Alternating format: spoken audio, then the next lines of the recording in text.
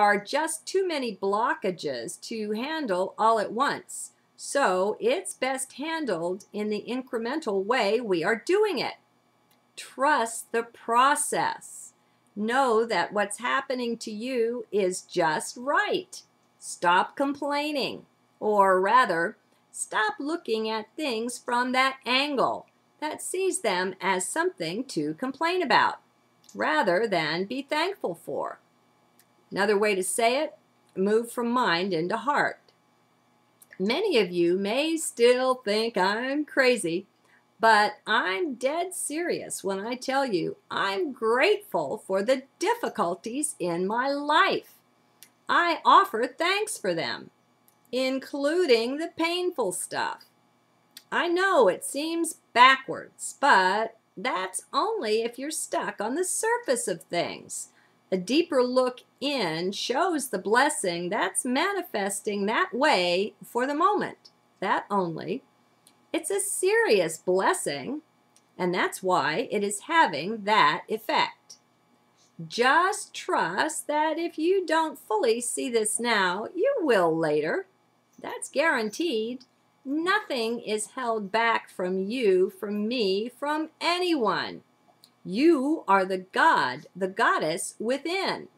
That's the power of the light manifesting through you and through your life. We've just got to shed and get rid of the programming, or look away.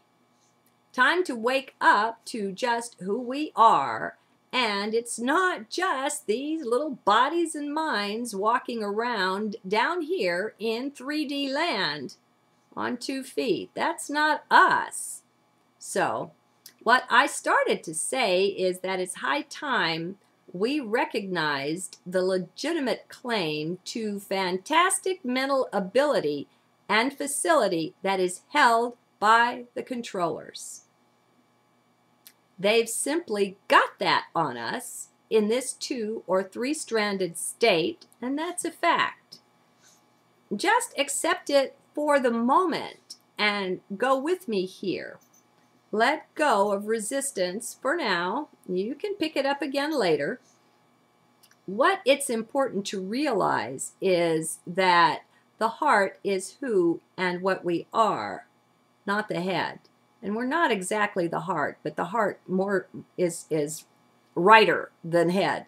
Now, yeah, that's what I said here. Now, we're not exactly the heart either, so don't get caught up in the words. But it is through the heart that we are the fullness of light and the victors over any such nonsense as mind games. That's what they play with us, a bit like our scientists in their lab coats and the little rats in the maze, okay? Their trick is to keep us in mind land, where they know they've got the advantage, and a serious one. They can dazzle any time with their technology. Do you see what they're doing there behind the scenes? They're minimizing us to ourselves. They want us to think we're nothing next to them. Well, don't fall for that. Don't get the taste, salivate for their knowledge. They dangle it out in front of you like that. Oh boy, that is weird. Okay, they dangle it out in front of you like that. They'll just play with you like some toy. If you don't know the extreme advantage they hold with their full awareness, full-stranded DNA, which includes the full recollection of all of their lives, all they learned before, you're vulnerable. In our current state, stripped down from the 12 strands to the double helix, we're their play toy. That's if we choose to be. Did you hear that? If we choose to be. We don't have to play in their games. They're doing all this dance, making all this noise, creating all the havoc around us to keep us distracted from the heart that's within us. If they can keep us in mind on the surface of life, they've got us. We've become self-castrated. We've self-limited our power.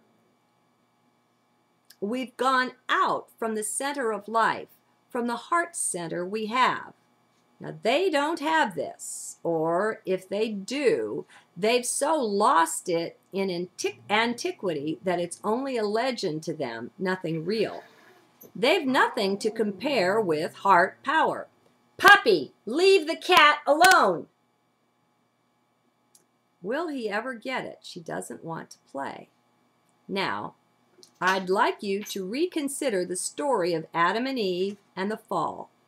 The fall into the knowledge of good and evil. Let's look at that again. Could that not have been the fall into 3D, my friends? Into polarity and duality? Could that not have been the fall, not starting from materiality, but falling from spirit, from a less solid state into a more dense, a more solid seeming one, down into duality, into polarity, into 3D? Our legends don't tell us the straight up truth, but it's often hidden in there. Once we begin to awaken, we see everything differently. The inner tuition opens up new vistas to our sight. Nothing remains the same. Nothing will be the same ever again. It's a big change. Welcome home. Enter in. Welcome back. This isn't new to you. You're just recollecting. Good day then. And just remember, it's all a matter of perspective. Which eye do you choose to see from? Which capital eyeball is you? Enjoy! Don't forget to have fun.